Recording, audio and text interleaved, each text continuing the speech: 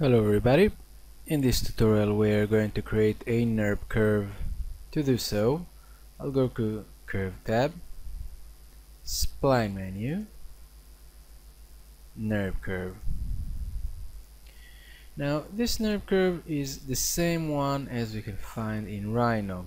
The only difference is that this Nurb curve will be parametric. That means that we're gonna place points if it's in Rhino or in Grasshopper, and then when we'll change the location of these points, the curve will change as well.